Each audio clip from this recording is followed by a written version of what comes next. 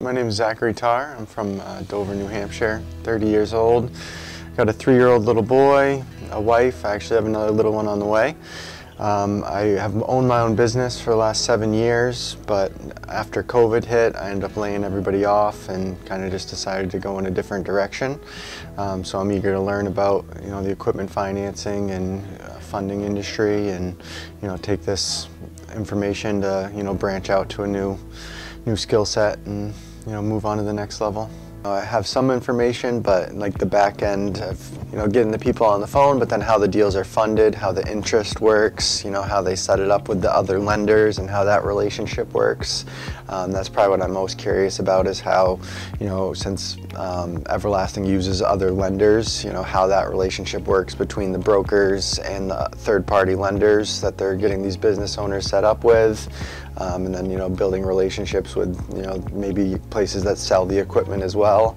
I'm interested in trying to do that to maybe build a working relationship where you have a place that sells backhoes and tractors, and you can get somebody that has needs a backhoe, and then maybe work something out with them over there, and try and build a relationship so when people need more equipment you can send them, and vice versa.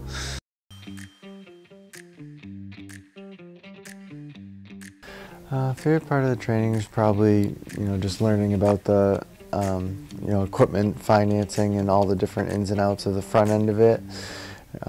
Just getting the people on the phone and figuring out what they can qualify for, as far as the construction companies that may be looking for a backhoe or an excavator.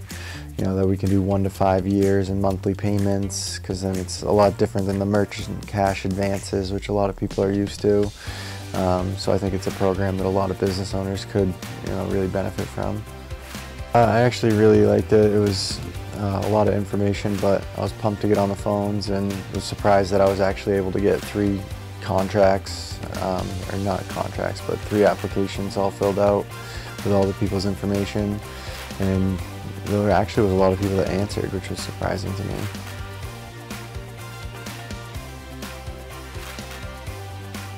Definitely a lot of information, good information, but there's definitely a lot to it.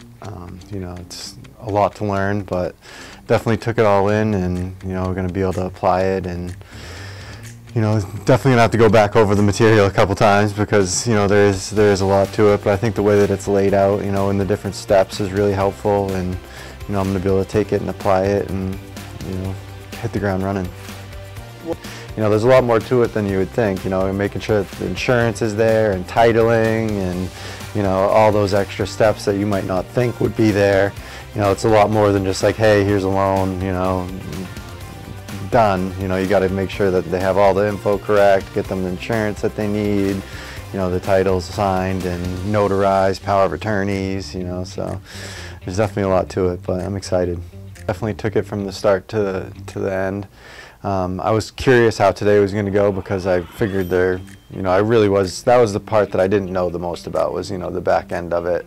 I have a lot of sales experience from my past, workings, so, I'm good with the phones and the sales, but I wasn't as in tune to the back end of it. But I think from start to finish, it kind of gives you a whole, bundled up, approach to being able to hit the ground and, get out and start, and, from getting the clients, getting leads, marketing, to funding the deal on the back end, getting the customer everything that they need to, be able to get the equipment and work with all the different vendors and lenders and insurance. And I think as a whole, it was really great. I would say that if you're interested in becoming an equipment broker, this is definitely something that you should come and attend, because it's going to give you all the tools you need to get right out there and get started, and put you ahead of the competition, because there is a lot to it, and the more information that you can get, the better, and this is going to set you up for success.